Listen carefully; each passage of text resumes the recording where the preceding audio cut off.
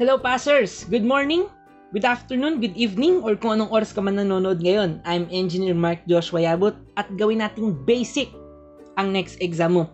Welcome ulit sa ating episode na Math Tips under 10 minutes. And for this episode, pag-uusapan natin ang isang topic sa exam na hindi siya nawawala. Ang tawag dito ay number series. Ang iba naman, ang tawag dyan ay sequencing. Okay? So dito sa particular episode na to, aalamin natin kung paano mag-solve ng number series kapag may nawawalang number sa dulo or ang hinahanap niya ay what's the next number. Okay? So ganito, huwag natin patagalin pa, magsagot na tayo ng mga problems.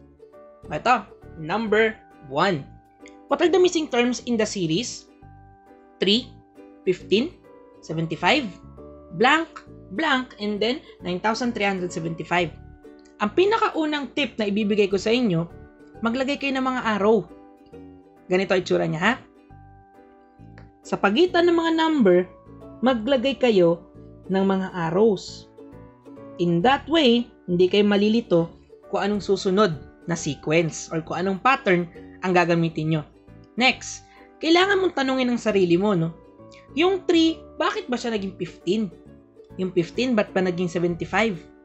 At dahil sa pattern na malalaman natin, yun ang gagamitin natin para ma-answeran ang 75. Paano siya or paano natin makukuha yung answer out of the patterns na ginamit natin? Sige, ngayon, paano ba naging 15 yung 3 na yan? Or ano bang ginawa sa 3? Bakit naging 15? Pwedeng plus, pwedeng minus, pwedeng times, pwedeng divide. Ano kaya mainam? Times. Pwede. Times 5. O yung 15, bakit naging 75? Same lang, ano? Tama yan. Times 5 lang din yan.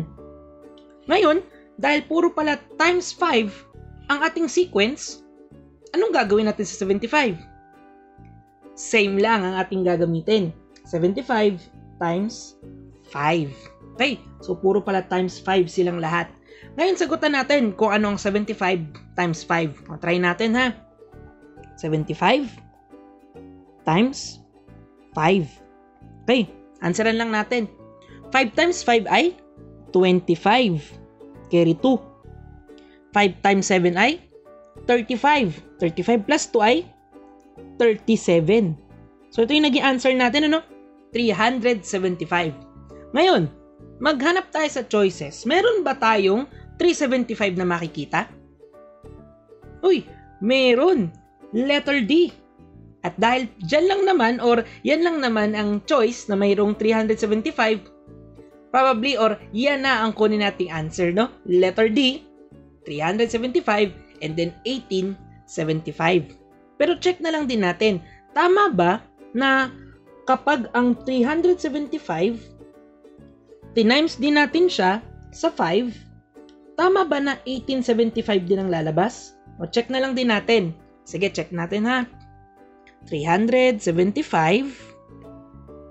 times 5. Check lang natin. 5 times 5 ay 25. Carry 2. 5 times 7 ay 35. Plus 2, 37. Carry 3. And then 5 times 3 ay 15. 15 plus 3 ay 18. So, tama nga ang ating naging answer. 375 and then 1,875. Letter D. Okay? Kapag numbers, ganyan na arrows ang gagamitin natin. Pero what if kung ganito? Letters na. Nako, kapag letters, ang pinaka-tip ko sa inyo, magsulat kayo ng alphabet. Sige, try natin na. A, B, C, D, E, F, G, H, I, J, K, L, M, N, O, P, Q, R, S, T, U, V, W, X, Y, and Z. Okay, tapos natin sa alphabet. Now, kunin natin lahat ng letters na meron sa ating question. A, Z. A, Z. Next tayo. C, X. C, X. O, next naman. E, V. E, V. Next tayo. GT. G at T. Ngayon, anong pattern ang nakita nyo base sa pagbibilog natin ng mga letters? Tamay observation nyo, nagkakasalubungan sila or magmi-meet sila sa gitna. Ito pa yung isang question. Ilang letter ang tinalon bago ulit sa isang bilog? Ilan? Tama, no? Isang letter. Okay? So, nag-i-skip siya ng isang letter. Ngayon, yan lang din ang gawin natin para makuha ang ating answer. Sige, simulan muna natin dito sa G. G, so mag-skip tayo ng isang letter. Sige, ito siya. Anong next na letter? I. Okay, I. Next naman, dito naman galing tayo sa T. Anong letter ang susunod? Skip tayo. Anong letter to? Letter R. Kasi meron na tayo, no? I and then R. Next, skip ulit tayo ng isang letter. Anong letter yan? K. And for the last one, skip ulit tayo ng isang letter. At anong letter to? Letter P. So meron tayo, no? I, R, K, and then P. Ngayon, tingnan natin sa choices kung meron ba niyan. Uy, meron ito. Letter A. I, R, K, P. Uy, ayos. Okay, ganyan pala ang gagawin kapag letters, no? Kapag letters, mayroong pattern. Okay? Ngayon, what if pinagsabay? Parang ganito. Nako, pinagsabay na ang letter at number. Ganun pa rin, walang magbabago.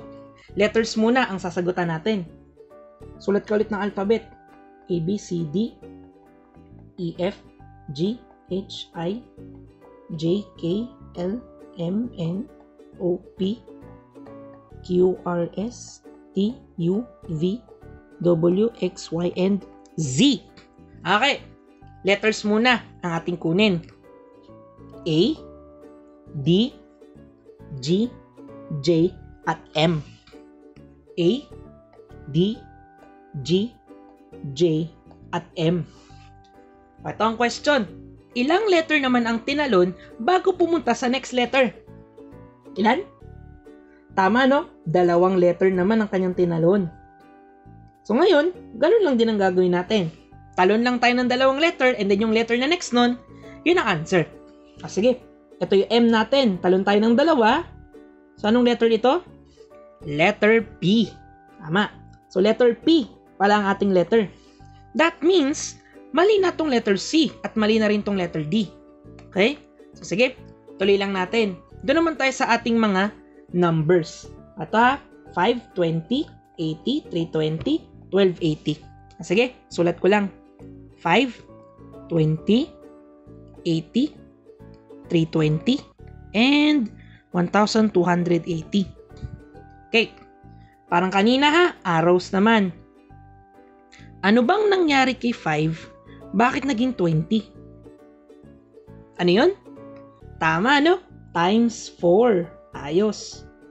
Si 20 ba't naging 80? Tama, times 4 ulit dyan. 80, 320, times 4 ulit dyan. So, puro pala times 4. So, ayos. Ang gawin natin kay 1280 para mukhang ating answer ay times 4. Okay. Sige. Simulan natin. 1,280 times 4. Sige, sagutan lang natin. 4 times 0 ay 0. 4 times 8 ay 32. Carry 3. 4 times 2 ay 8 plus 3, 11. And 4 times 1 ay 4 plus 1, 5. Yun. So, yung palang answer, no? P, 5120. Meron ba nun sa ating choices? Yes, meron. At yun ang letter B. P, 5120. At yan ang ating mga questions regarding sequencing problems. Unang part pa lang naman ito. Marami pa akong i-discuss sa inyo. Okay? So yan ang ating 3 problems regarding sequencing. Okay? Once again, this is Engineer Mark Joshua Yabut. See you ulit sa ating episode na Mathematical Tips under 10 minutes. See you around. Peace out.